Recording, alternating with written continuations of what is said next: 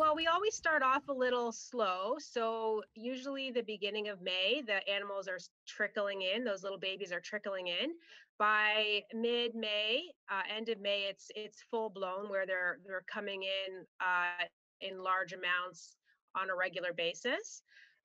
So right now, they're just baby raccoons, baby squirrels coming in, a few here and there every day.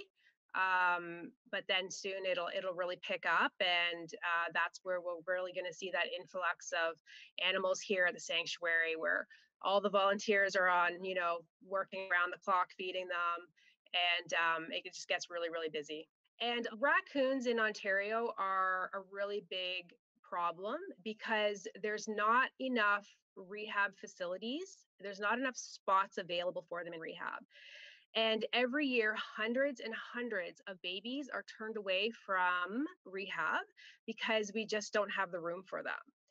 And a lot of those babies that were orphaned could have been prevented because people had a mama raccoon in their attic or their shed or their boat, and they decided to trap and remove her or trap and kill her, which ended up orphaning the babies, which then take up spots in rehab facilities.